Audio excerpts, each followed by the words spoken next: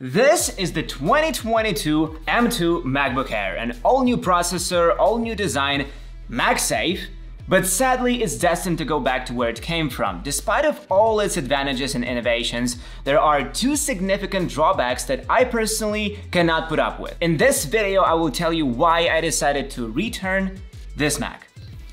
If you follow my channel, you probably know that I've used a variety of Macs. Here I have the 13-inch MacBook Pro, the 16-inch MacBook Pro, M1 Air, and yes, we even got the 2013 MacBook Pro for $300 and tried to make it work in 2022, but none of them has disappointed me as much as the new M2 MacBook Air. You might love Apple products, especially when it comes to their iMac, Mac Mini, M1 or M2 MacBooks for their lightness, portability, performance, and all that. But here's why I want to take my M2 Air back. First of all, and this is far from the main reason, is its complexion. And no, I'm not talking about the form factor of Apple's new laptop. The design is excellent here. Apple managed to increase the diagonal of the display, keeping the same dimensions, at the same time making it thinner, lighter, and more functional. But what Apple screwed up with is the finish. Guys, it's a freaking disaster. I'm extremely careful with my laptop, trust me. I don't eat next to it, I wipe the display gently, and when I connect USB devices, I try to do it carefully. It's funny, but by the end of the first day of use, the USB Type-C port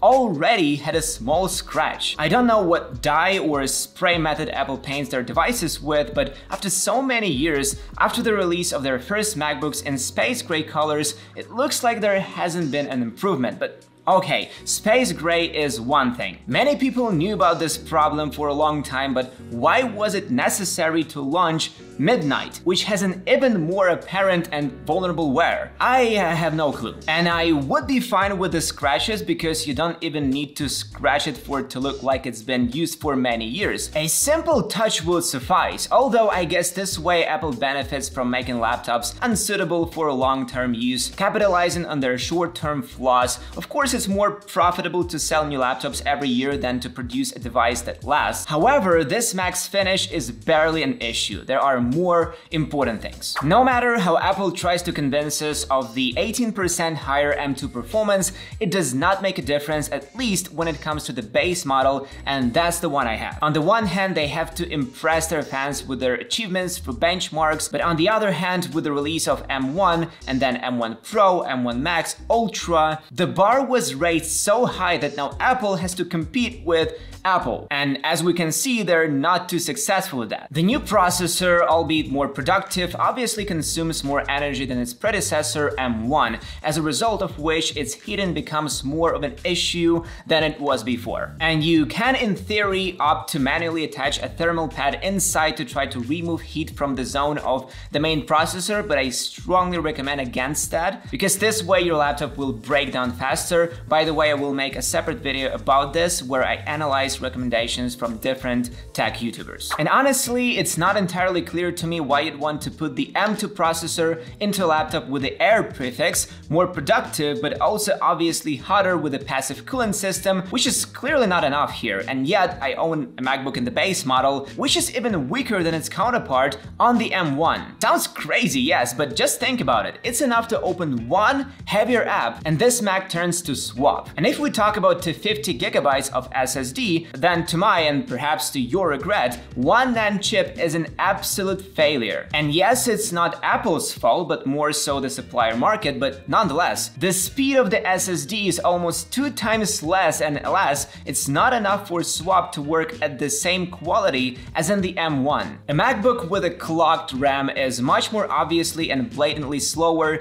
than it was with the MacBook Air of the previous generation. And I just can't understand that. Apple, is that really you? And guys, please understand that the problem with the one NAND chip is not a joke. The issue is not so much with the speed of the SSD, but with the performance and smoothness of running your device. And here's how Apple commented on the new awesome cool and powerful SSD for the Verge. Thanks to the performance increases of M2, the new MacBook Air and the 13-inch MacBook Pro are incredibly fast, even compared to Mac laptops with a powerful M1 chip. These new systems use a new higher density NAND that delivers 256GB storage using a single chip, while benchmarks of the 256GB SSD may show a difference compared to previous generation. The performance of these M2-based systems for real-world activities are even faster. Am I the only one who finds this comment funny? I mean, yes, there may be a difference in benchmarks, but in real life the performance has become even higher? Seriously, Apple? Here is a drive speed test for you. Here's a comparison in the speed of file transfers on different Macs. My 250GB M2 is also here. Where is the growth in real-life activities? Where is the incredible speed thanks to the new denser NAND? Yes, my new laptop would be happy to work without breaks, except its swap gets clogged to the point where the mouse lags. What are we talking about? Okay, to the hell with it. But where in the descriptions of your device is there at least one mention of the lower performance of the new generation of MacBooks with the M2 chip and the 250GB SSD? Why should I, an inexperienced user, fall for it? And don't get me wrong, I understand that 250GB is extremely small. I mentioned this myself many times in my videos. You need to take at least 512 and all that, but when it comes to SSD dependent performance and Apple doesn't disclose it, it's a little saddening. I don't know how realistic it is, but perhaps with the release of macOS Ventura this fall, the problems with swap and SSD will be fixed to some extent. Who knows? Maybe this is a software bug, which I personally find hard to believe. I invite all those who disagree to challenge my point of view in the comments. And once again, the M2 Air in the base model or in the more expensive configuration is an insanely beautiful and functional laptop. If you bought it, maybe you like it, as they say, from head to toe. It's certainly better to use software that requires a lot of RAM without the presence of the RAM itself, but we saw and experienced the potential of M1 when even on the MacBook Air it was possible to edit 4K video. And yes, now you can certainly do all this too, but the probability of freezing, glitching, crashing of programs due to running out of RAM is much higher. So why do I need the M2 MacBook Air when there is the M1 Air? In terms of design, I don't particularly want to buy it in 2022 because Apple buried the old design of the Air line with the release of the M2, but when it comes to its performance and the potential life cycle of a MacBook, there is no question, especially with such a significant price difference, $999 versus $1199. But also keep in mind that prices may differ in different countries, and by the way, we managed to get the M2 in the base model in our region for just $1,600. But I gave me more heat dissipation due to worse performance, throttling, slow SSD, and in general a whole set of things for which I wouldn't want to pay any more than $1,600. And paying additional $200 for an 18% increase in performance is a dumb idea, in my strictly personal opinion. Which is why my M2 is being sent back. And you can justify throttling and resetting processor frequencies in reviews in the same way as one of our viewers did under one of my videos. And by the way, watch the video if you haven't seen it yet. Indeed, running tests one by one, which deliberately makes the computer work at full capacity without letting the MacBook rest, is not the most scientific approach, but actually we did carry out the tests with a break so that the Mac could cool down. If that doesn't convince you, let's do a live test right now, rendering the same video in Premiere Pro in 4K on the M1 Air and the M2 Air at the same time. Both MacBooks started off equally fast. After all, the power of both the M2 and the M1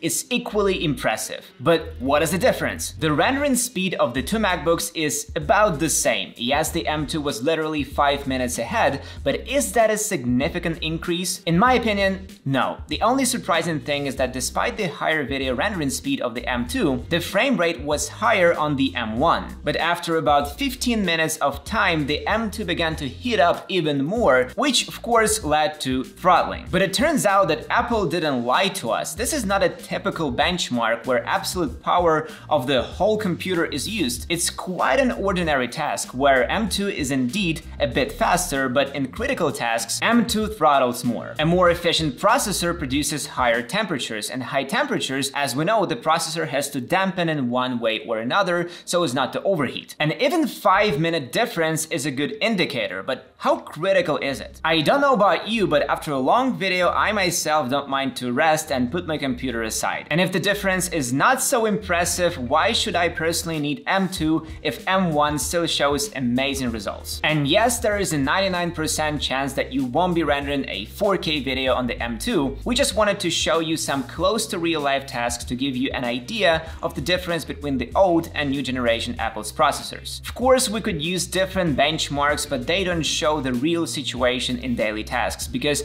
not every software can load all the cores of the processor and the whole hardware. But exactly, I don't see the point of keeping M2 because of very insignificant performance difference, and whether you need it, it is for you to decide. Course. But also keep in mind that in this video I'm talking about the base model of the new MacBook Air. Naturally, in more advanced models, both in terms of unified memory and in terms of SSD, performance will be better. Just like a month ago, I still do not recommend getting the M2 MacBook with A, 250GB SSD and B, 8GB unified memory. And if you still don't understand my reasoning, then watch this video again. In the meantime, I'll probably return this MacBook to where it came from and smash the like button if you enjoyed this video. Go ahead and click on this video and this one, and see you in the next one.